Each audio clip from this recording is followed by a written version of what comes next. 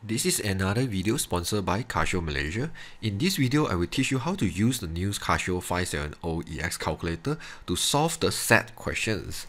So over here, they tell you the universal set. They'll say x is the number between 1 to 30 and x is an integer. Integer basically means the whole number. That means you cannot have the fraction or decimal for the x here. Alright, and then they also tell you the set p, q, and r over here. They say x is a perfect square number. Alright, basically it's like 1, 4, 9, and so on. And q is a number multiple of 4. It's like 4, 8, 12, and so on. And r is a number when divided by 5 and leave 2 as the remainder. Alright, the r will be a little bit complicated here. Alright, so at A over here, they ask you to list out the set P, Q, and R. So we kind of need to list out all the set P, Q, R here. And then B, they ask you to find a number when P intersect Q. Also when ask you to find a number for P intersect R. Alright, so we're going to do the A first. Okay, we want to list out the perfect square number, and then the number must be within this range from 1 to 30. Definitely we can do manually, but over here I'm going to teach you some calculator tricks here. So if I want to list out the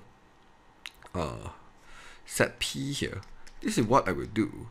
So I will ask myself, what is the equation for perfect square number? So basically perfect square number we know is the number like formed by the 1 square, 2 square, 3 square. So from the 1 square, 2 square, 3 square here, you should know they have the constant number of square, right? So square is a constant, but the number over here will change, is a variable. So like 1, 2, 3 is a variable. So what I will do here is, I will go into the menu and then I look for table. So the table will be number 9. So I press enter. And then over here, because I know the perfect square number, square is a constant, the 1, 2, 3 is a variable, so the variable I will use the x to represent it, x, and then I say x squared. Alright, then I type enter. Okay, if you want to straight away know the perfect square number, you can ignore about gx, you just press enter one more time, and then over here they ask you about the table range. So the table range is the step is only 1. The table range can only like from 1 to 30. You cannot get any number bigger than 30, or else you will get the math error. Alright, so maybe here I just use 30. Yeah, you can use more number here, it doesn't matter because you're not going to use so many. But then if you use higher number here, later you have choice for you to choose. Alright, so over here the step I will just put 1 because I want a number like 1, 2, 3. So the step is like 1. If I want a number like 2, 4, 6, 8, then I will change my step to 2. But over here I will just use step as 1 here. So 1 basically means my number for x will like start from 1 up to 30. Then I press enter again, then you should be able to see what do I mean here. Alright, you can ignore about all the x here because x is just like follow the sequence from 1 to 30, nothing special. But the other side, this one will be all the perfect square number I want. So I no need to like type in the calculator one by one, like 1 square, 2 square, 3 square, and so on. So I will just choose the number is less than 30. Alright, so then I will just insert all these numbers. So the first number will be 1. Then I will just say 1. And I'll copy the next one will be 4. And then the next one will be 9. And then the next one will be 16. And then the next one will be 25. Alright. 25, and then the next one is 36, but because the universal set over here only stop at 30, so I will not take the 36 unless it stop at 40. Then definitely I will include 36. Then this is all the set of my P. If the question asks about number of P, then what you need to do is you just need to like calculate how many number you have inside this set. Like example, this one 1, 2, 3, 4, 5. Then I will say I only have 5 element inside the set P over here. Alright, then we will go to the Q over here. Okay, Q, they want a number which is like multiple of 4 here. So what we will do over here is, if I want to use this table function, I will just press the AC.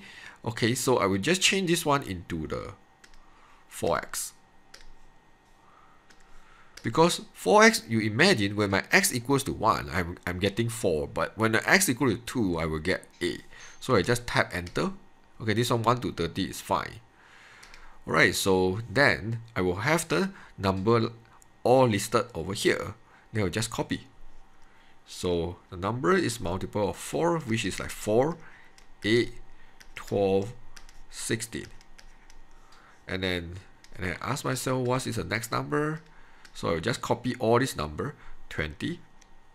So I have 20, 24, 28. Alright, so definitely I know the next one is 32. It's more than 30 already. Then I will stop here.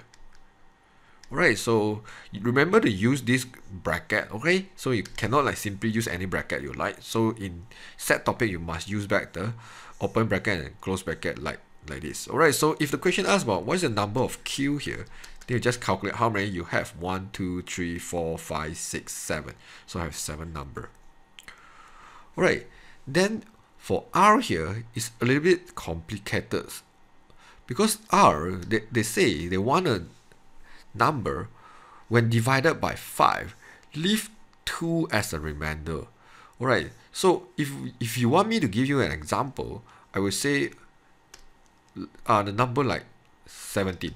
Example, right? So if the 17 I divided by 5, okay, you can see here I will get 3, 15. And then I leave a remainder as 2. So I leave 2 as a remainder. So it's the same idea. Alright, right now, because we want to find a number like 17, so we ask ourselves, how can we find a number like 17 here?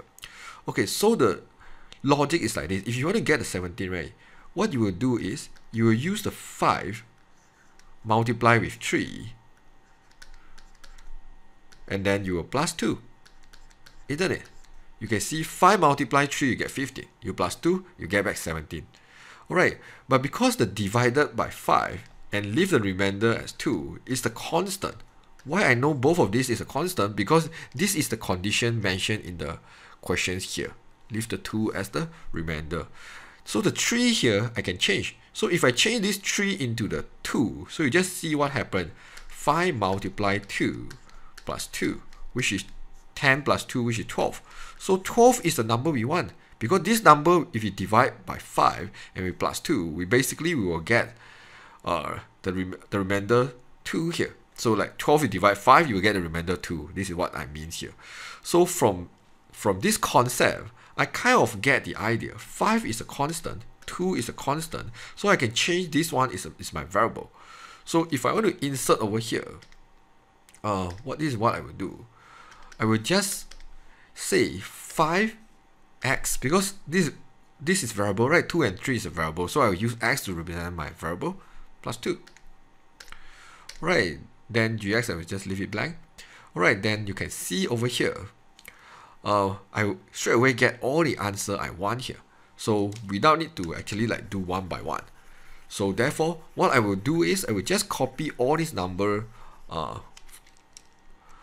which is less than 30. I will copy like start from 7, 12, 17, 22, and then I will choose the next one will be 27. 27. So if the question asks me about what is my number of R, I will just calculate 1, 2, 3, 4, 5. In total I have 5 here. Okay, you get the idea how to use. Okay, a lot of students might be curious, why is have the GX over there? It's something like this. So if I want to find something like P intersect Q, alright, so what is my P just now? My P is basically perfect square number, isn't it? So I will do x squared for it. I will do x squared because it's a perfect square number. Then my Q is basically the multiple of 4, right? Just now we do 4x. So the good thing about this is you can key in like fx and gx. This one will be your P is a fx, gx will be your Q. Then what I will do is, because they ask about intersect, right? So I want to see, is there any number that repeat? So if the number you can see at fx and gx over here basically is the intersect number. So therefore, for P intersect Q, then I just check it out. Like, okay, this is gx, you see 4 here, fx you also see 4, right? So definitely I know 4 is the number overlap here. And then like, okay, then I will continue, and then I will see 16 because both of them also have 16. Then I know 16 is the intersect number. Definitely you can see from the from your working over here, because you can see you have the 4 here, you have the 16 here, and then no more. So you basically only have 2 of them. Yeah, definitely if in the exam you doesn't list it out, so you have the calculator, right? So you kind of can find the common number at the calculator here. This is the reason why you have 2 equations for you to compare here. So yeah, basically here I only have like 2 of them. So therefore the question asks about, so what is the number P intersect Q? So it will be 2 only. Alright, this one for part B, this is for part A. Alright, and then the question also asks us to find P intersect R. So P intersect R over here, if you want to use a calculator, you can do that. Yeah, or else you can just look at the table over here. So let's use a calculator and see what happens. Okay, so my P is x squared, so no need to change. And my R over here is 5x plus 2, isn't it? So I will do 5x plus 2. And again, you're trying to find a number they have in common. So yeah, so basically, if you see carefully, they don't have any number at common at all. So you see on the diagram over here, like, yeah, they don't have 1, they don't have 4, they don't have 9, and they don't have 16, and they don't have 25. So basically, it's the empty set. So you can say this, you can draw the empty set like this, or you do the empty set like this. You draw this bracket and then leave the inside blank here. You don't write anything inside here. So okay, you can choose either one of them. Alright, so what is the number for P intersect R? It will be 0 because it doesn't have any element for P intersect R. Alright, so I hope this video can at least help you to understand like how to use a table function in this topic. If you are interested to get this calculator, I will share a Shopee link at the description below. The link will bring you to the Casio Official Store. So for right now, the Casio Malaysia are doing some promotion. Whoever want to get this calculator from their official store, they will free you a Casio L file. I believe you know what is Casio L file. Basically, it's a plastic file which you can easily insert some paper here. Besides that, Casio Malaysia also will give you another 5 ringgit discount as long as you key my voucher code here. I also will provide you a step-by-step guide here. So in order to use the voucher, first you need to go in the Shopee website, and then at the search button over here, you just type Casio. You should be able to see something like search Casio shop. You click on it, and then you should be able to see the Casio Official Store. And then click on it, and then you should be able to see the Casio Scientific Calculator over here. Just in case you cannot see, you can go into here, search in shop over here. You just tap 570EX, and then the Shopee website will actually bring you to the calculator, and then click on it, and then you just click buy now. And then over here, there's 2 places for you to insert your voucher code. First place is over here, you can see the more voucher. The second place will be over here, the platform voucher. Okay, the platform voucher is for the voucher provided by Shopee, and then this voucher is provided by Casio Malaysia. And then over here, you can insert the voucher code I provide, which is the CASIOMAT, and then you just click on apply. I already applied, so you can see like 5 ringgit off, minimum spend of 70 ringgit. So after that, you should be able to see the price from 79 reduced to 74. If you have any question, feel free to post at the comment section below, or else I will see you guys in the next video. Bye bye.